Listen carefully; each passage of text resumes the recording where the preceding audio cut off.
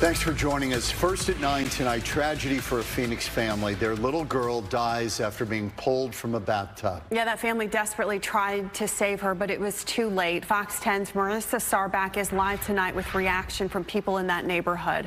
Marissa. Yeah, certainly a difficult night for people in that neighborhood and, of course, for the family and even for Phoenix firefighters who were responding to this as the first responders on scene. They got the call at about 2 o'clock for that infant drowning, and they did head over there, 27th Ave and Glen Rosa. Now, we do know that infant was brought here to Phoenix Children's Hospital. Unfortunately, later she succumbed to her injuries.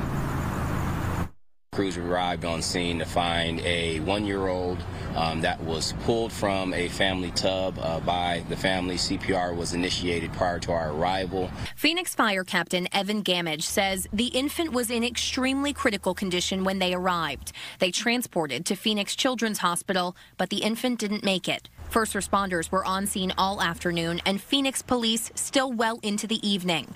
A tragedy for the family and those in the apartment complex where it happened. It's sad, but that's all I can say, really. I can't speak on it because I don't know him.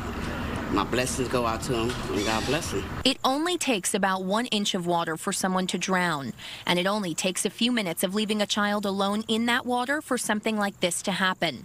Captain Gamage says Arizona has one of the highest statistics of drownings in the nation.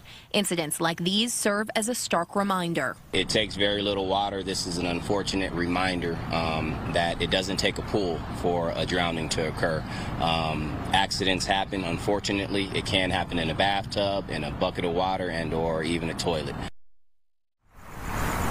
This case has been turned over to Phoenix Police, and we're told detectives are investigating. Live tonight outside Phoenix Children's Hospital, Marissa Sarbach, Fox 10 News.